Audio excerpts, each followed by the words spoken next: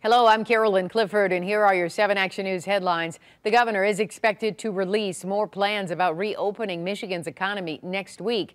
But we do know it will be a slow process driven by testing data, and businesses with a lower risk of spreading COVID-19 will reopen first.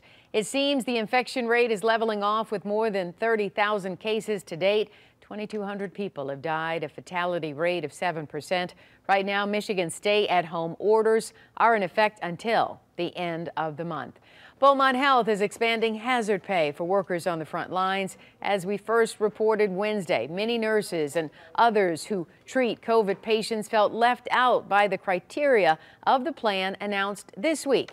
But in a letter to staff Friday, the CEO admitted missing some key team members and, quote, "You let us know." Now, all employees in the eligible job families and titles will qualify for one-time hazard payments of $500 or $1,000.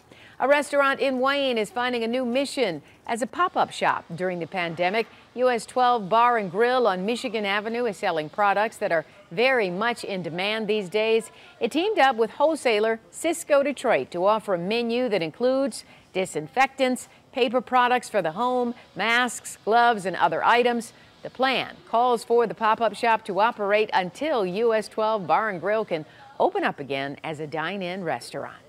From one hero to another, first responders put on a big show of support for healthcare workers fighting COVID-19. Detroit Police and Fire, along with other agencies, came together for the parade. They honored workers at the DMC campus and the John Dingell VA Medical Center. So nice to see. Let's get a check on the weather now with Chief Meteorologist Dave Rexroth. He has your 7 first alert forecast. It is the weekend, and that starts with sunshine. Now, it finishes with some showers on Sunday, but it's all warmer. 52 Saturday, 55 Sunday. Next week's not bad for temperatures as well. At least Monday and Tuesday will stay dry.